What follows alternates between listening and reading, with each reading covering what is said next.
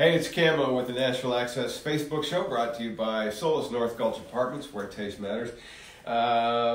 Look who I found. We were just doing this. Look. Come on in here. How are you? Look, it's Taylon Hope. Thanks for having me. It's nice to have another redhead on the show. Yes. I used to be like that. Really? Yeah, yes. but it went all gray. So this is what you get to look forward to. Okay. Yeah, I'm excited. Come on, let's sit down. We're going to start the show. Slide over here and get comfortable.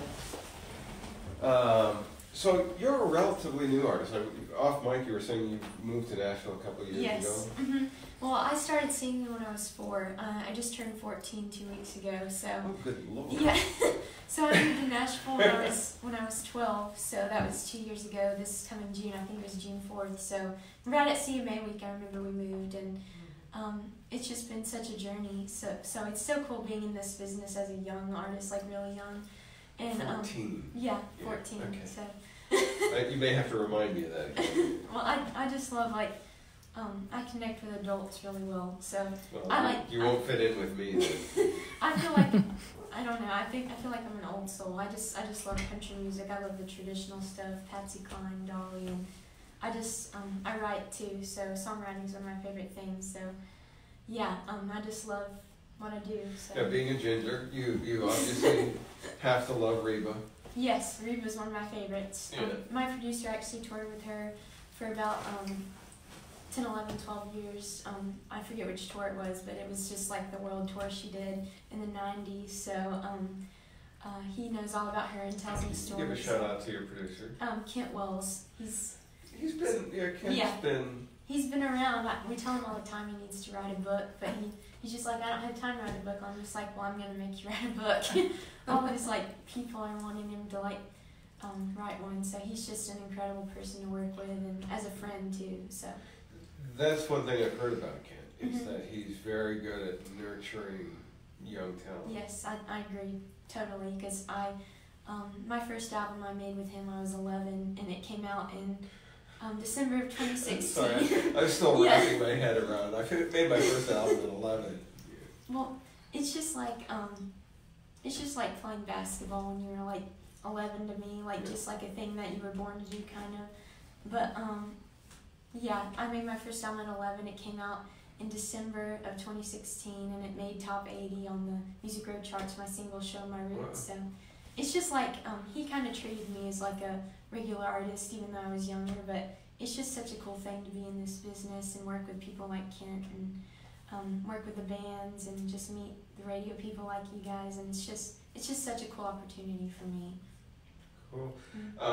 What's it like being? You moved here 2 years ago, 12. Yeah. In school, and you're hanging out with just other kids, and yet you're cutting records. And yeah. What's that like? Well, Did they treat you differently? I was in regular school back in North Carolina. I still am now. I go to a public school in Franklin, which is just like 30 minutes away from Nashville. But yeah, 30 minutes without traffic. Right. Yeah, for me, I just sleep. So. Well, that's right. You have to drive. Yeah. Okay. So yeah, it's different, because sometimes you get jealousy with girls and stuff like that.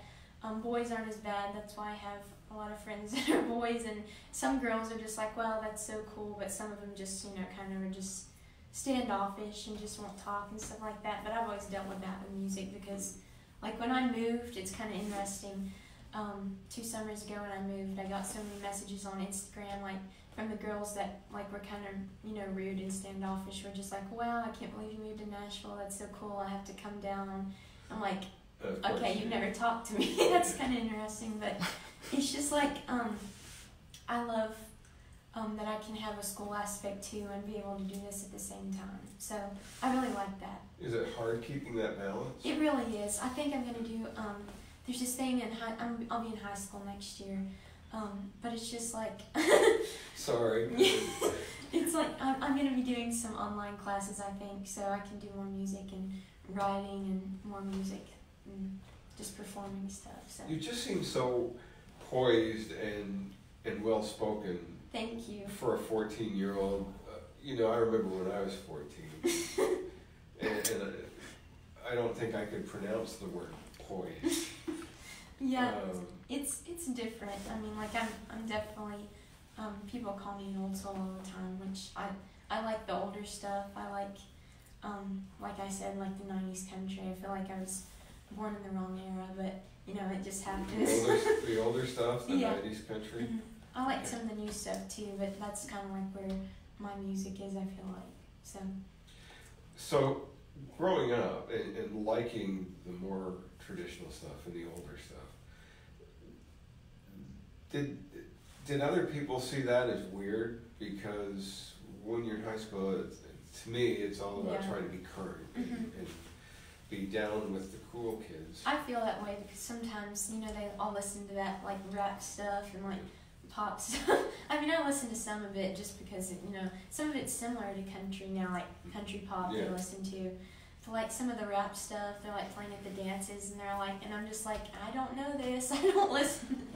But it's just like, it's really different because I think they think it's cool. Sometimes people ask questions like what was that kind of music like, and then they'll listen to it and compare mine to that. So it's just, it's different, a different style. So yeah, for them, especially younger people.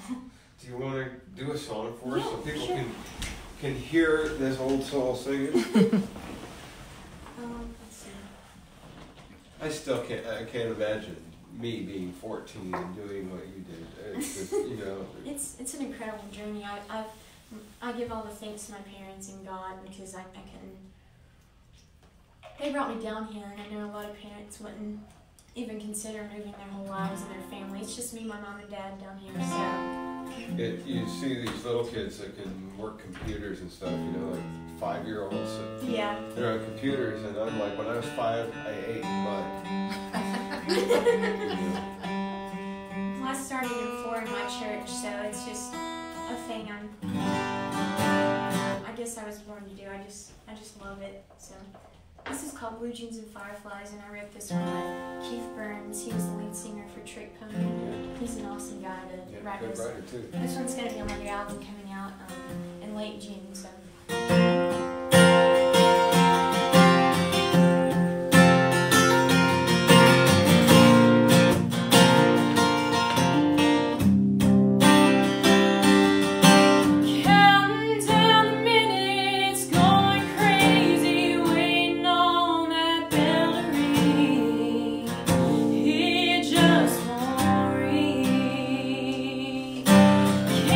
Still can't wait until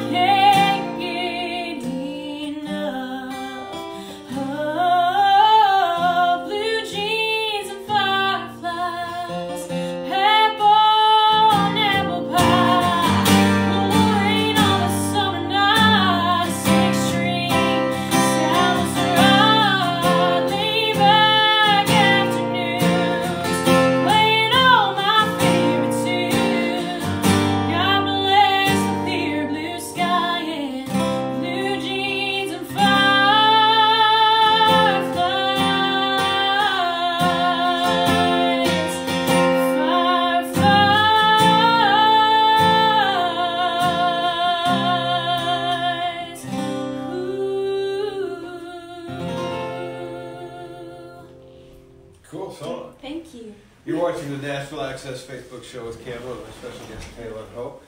14-year-old Taylon Hope.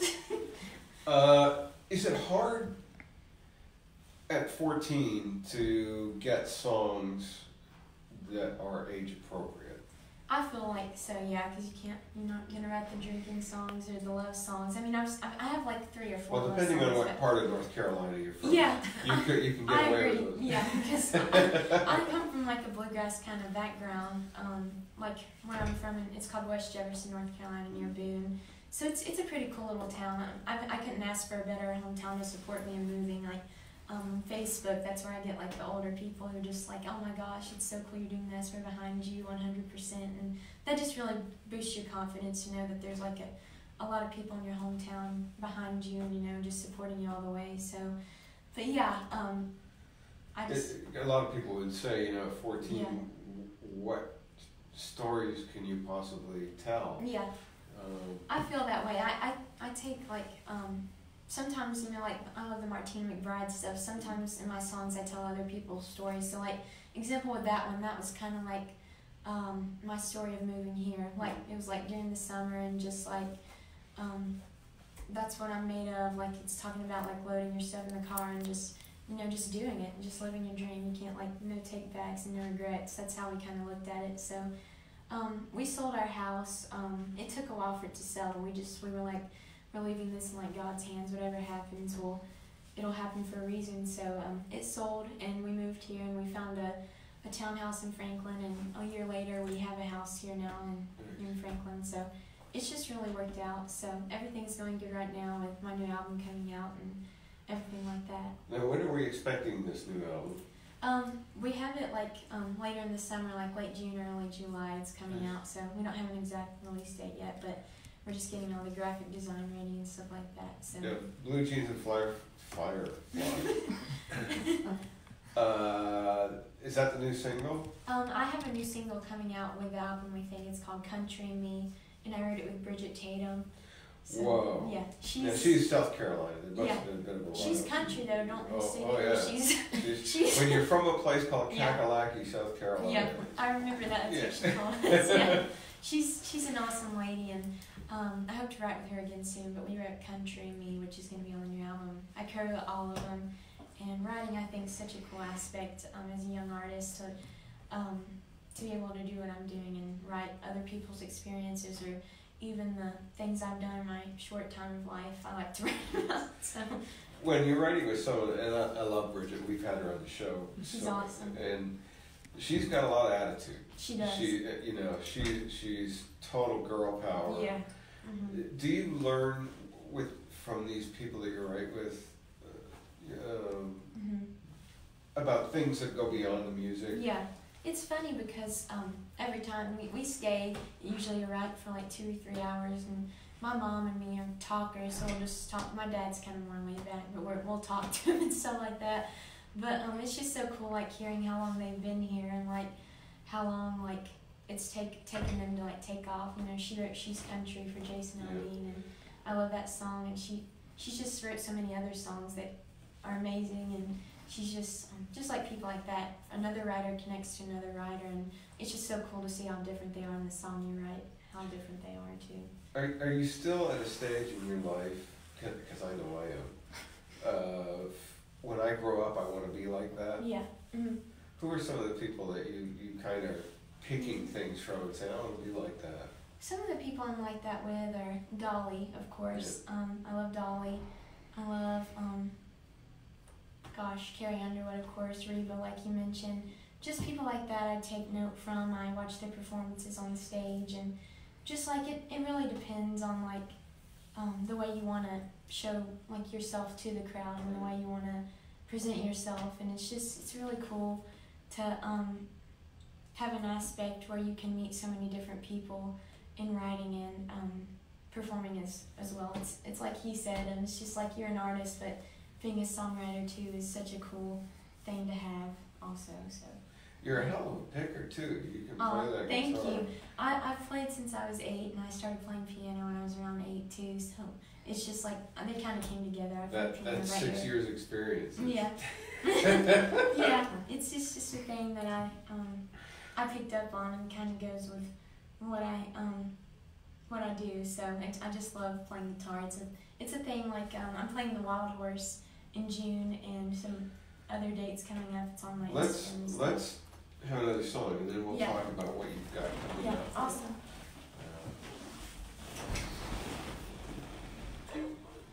I'll do the one I wrote with Bridgette because this is probably gonna be a new single. So if any of you know Bridgette, she is sassy. So we kind of wrote this song just about being country. So this is called Country Me.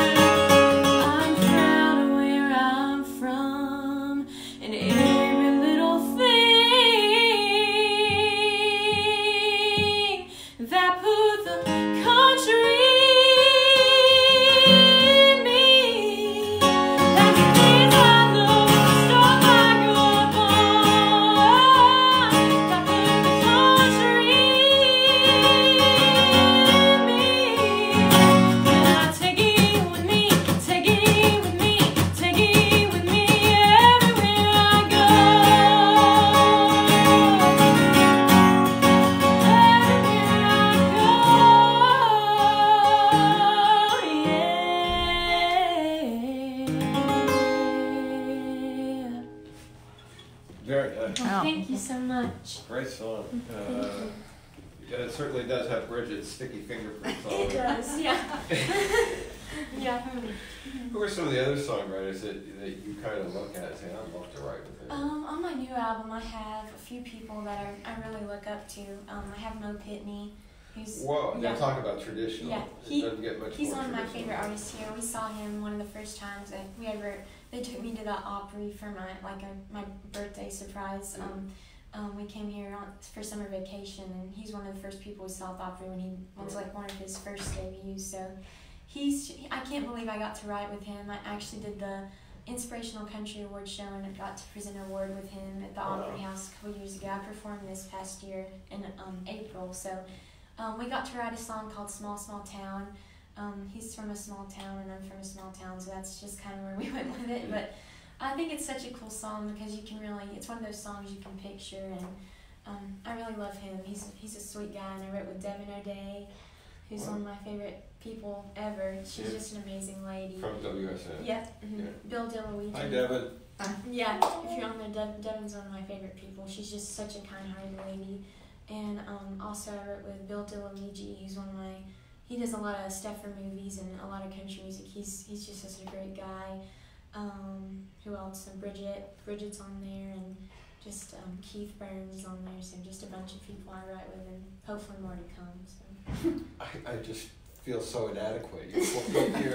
You're 14. You're writing with all these powerhouse writers. What's the next step? I don't know. I could do anything. I'd love to be a regular on the Opry. Or I'm just performing everywhere in Nashville now. I have, like I said, the Wild Horse coming up.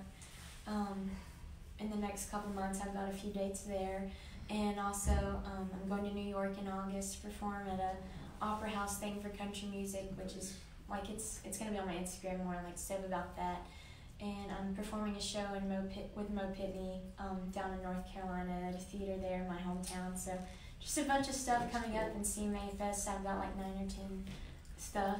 And what have you got going on? Before we go to CMA Fest, yeah. There are people watching you right now from all over the U.S., Canada, and Argentina. Wow. That's so awesome. You're being introduced right now. Just say hi to them. Hi everybody. Thanks for watching. Okay, so what have you got coming up for CMA Fest? I'm gonna be at the Distillery. I'm gonna be at the what's it called? Local Alley Taps. I've got a rooftop performance and 2 Puckets. It's my last Boot Barn. Yeah. Just a bunch, like, I can't remember, like, everything. It's all on my social medias and your Taylon Hope music, and I'll post that actually today. So, yeah, that's coming up. That's going to be great. I'm super excited. It's going to be so cool. Yeah. I'm really happy for you, and I feel really lucky to have you here. Thank you. I feel lucky to be here. So. And that'll go away fast. Taylon Hope music. Yes. It's like Taylor, but with an N instead of a R. Yeah. TAYLON Hope Music, Instagram, Facebook, Twitter, Spotify on there, so all that stuff. So. And the album comes out June, July. Yes. Sometime around there. Full album. I co-wrote them all, and it's really an album just about me. I feel like so. It's a big relief to get it out there, just because we've been it's been over a year project with all the songs and recordings. So I'm super excited for people to hear what we've been working on. So. Yeah. Cool. Thank you for being a guest on the show today. Your hands are cold. I know. I have cold hands. Please get out and support young artists like this, because with your help, they really get to be bigger and bigger and bigger. And maybe one day you'll be Travis Rice. Yes. Say that because Travis is right behind you. Thanks for watching the show today. Nashville Access Facebook show with Camo, brought to you by Solis North Gulch Apartments, where taste matters. Make sure you connect with me on Nashville's Hippie Radio 94.5 every Saturday from 3 till 7, every Sunday at midday on Chris Country across the UK, and every Thursday morning in Tamworth, New South Wales, Australia at 9:30 in the morning on 88.9 FM, Tamworth Radio with Jody and John. And come on, you Spurs. See you next time.